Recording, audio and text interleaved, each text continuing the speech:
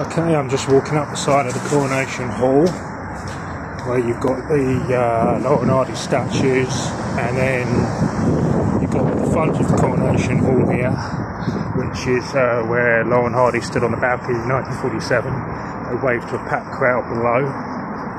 So it's a nice location, and Laurel and Hardy is just walking in their footsteps. So just turn the camera away. So you've got the balcony from the Coronation Hall, which is where they stood up there and waved to the crowd down below.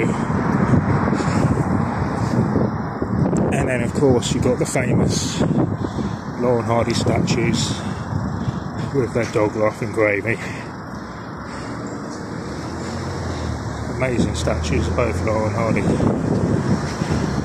And then we just come back down the way, and then just round the back of the Coronation Hall you've got the Laurel and Hardy Museum, which I am now going in to have a look at some of my display and have a rearrange for the next couple of months. That's all ready for when the museum opens again in February.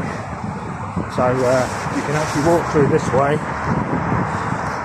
down the side of the Coronation Hall building, and then you've got the Roxy Cinema,